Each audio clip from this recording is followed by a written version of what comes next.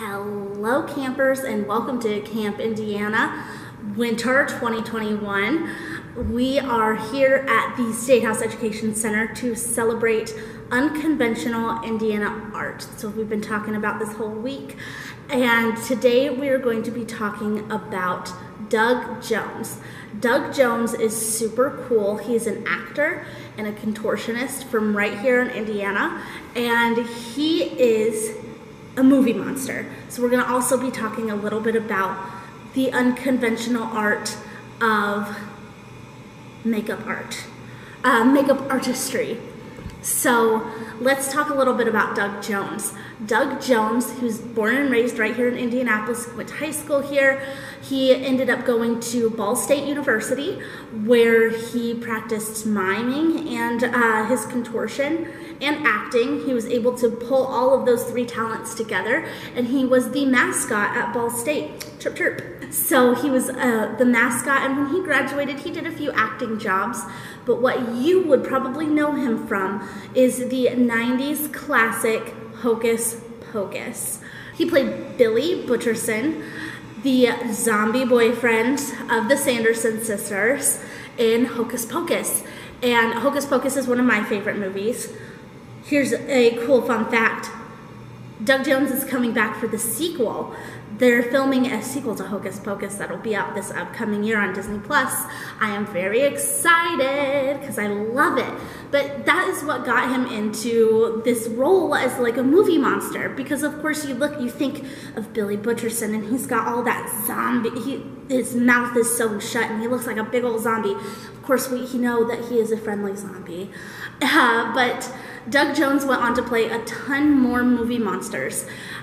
He became really close friends with director Guillermo del Toro, and he played monsters in some of his most famous movies, especially Oscar-winning The Shape of Water. Doug Jones was that big amphibian man, but he's been monsters in other things as well. And all of that, he has had to undergo intense makeup put on his face, on his body, facial prosthetics to go on his face. It's a big deal. Doug Jones has said that he likes to act with every single part of his body. That's where his contortion comes in. It's bending his body in kind of weird, funny places, like maybe if you're double jointed. I cannot do it. But he likes to act with every single part of his body. And he has said that his dream role is not another movie monster, but he would love to play a dad in maybe like a corny Hallmark Christmas movie. So Doug Jones, he is an awesome movie monster, and we talk a lot about movie makeup, all of this fun special effects movie makeup. If you think of different monsters from movies, there's some other people I'm thinking off the top of my head, but the one we're going to talk about today is quite possibly my favorite movie transformation of all time. Jim Carrey's The Grinch. So, I personally have watched The Grinch several times this holiday season with my daughter. She loves it too.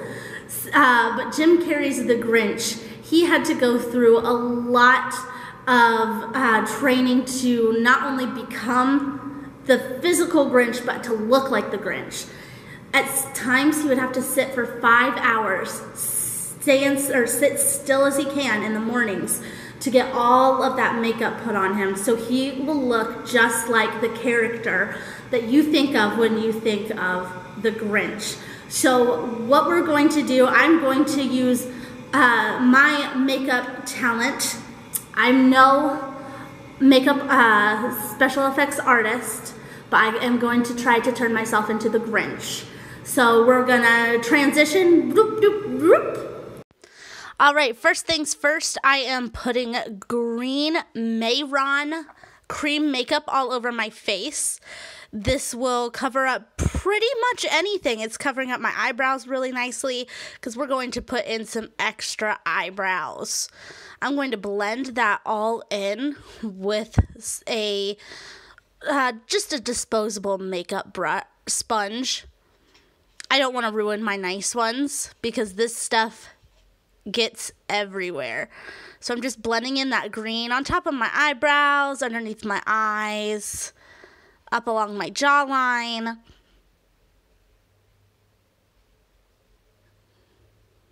Making sure I get all of those cracks and crevices. I'm looking pretty green, if I do say so myself. Next, I'm going to go in with my Morphe palette here and just a cheap kind of throwaway brush. As you can see, I'm trying to make a face that would remind me of the Grinch. And that's where I'm going to fill in these lines. I'm going in with this green shade. You know, the Grinch, he's got kind of like those jowls. So I'm putting in some jowls with that green eyeshadow. Once again, I'm just making some faces.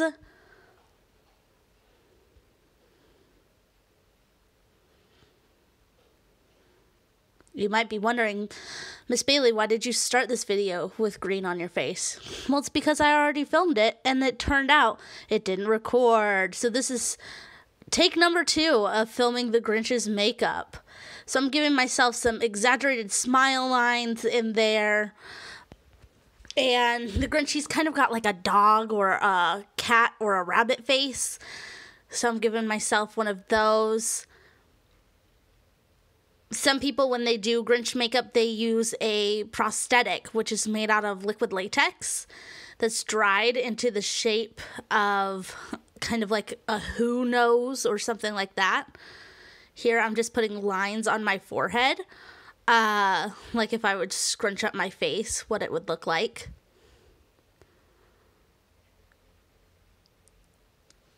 I'm also checking a picture I found of some Grinch makeup that someone did online. That's what I'm using as my reference.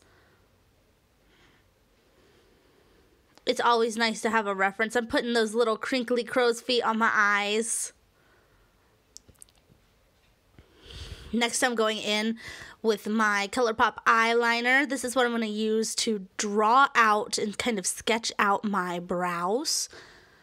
So as you see, I covered my eyebrows with the makeup, and beforehand I put a little bit of Elmer's glue on there. That is a movie trick to use to cover up your eyebrows. But I went ahead and covered them with my Mehron cream makeup. And then here I am back with the Morphe palette, shading green on top of those brows. I'm going to go in and make them a little hairy. You know, the Grinch has those big, big brows.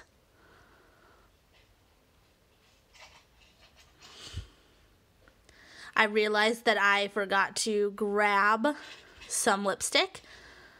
So I'm going in. I've got my 2 lipsticks here. And we're going to do this dark green lipstick. It's called Crocodile Tears. I love that name. And it's going to be used for my nose. It is eye and lip safe, so I could put that all over my face if I wanted to. I'm going to color in the top half of my lips, but I'm not going to touch my top lip to my bottom lip because that'll transfer on there. And the bottom lip is going to be a nice kind of pinky, peachy color. I'm going to let them dry. And when I come back, I'm going to be wearing a really cool wig.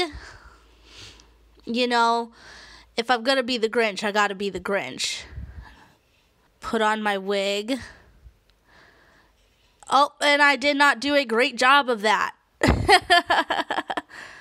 Here I am as the Grinch. Thanks for tuning in. I would love to see your makeup looks. Bye. Welcome back. I'm not green anymore. Thank you guys so much for joining us today. And I would like to see, for your project, I would like to see your own movie monster. What I'm going to do is I'm going to post with our supplemental information a face chart. A face chart is a tool that makeup artists use to sketch out their ideas. So it gives where you want to put your eyeshadow, where you want to put these colors, You map that out all on a face chart, and I would love to see your face charts on social media. If we see some really cool ones, I would love to maybe turn myself into one of those movie monsters, and we'll be sure to post that on our social media as well, which you can find right here. Thank you guys so much for joining us today, and I'll see you later. Bye.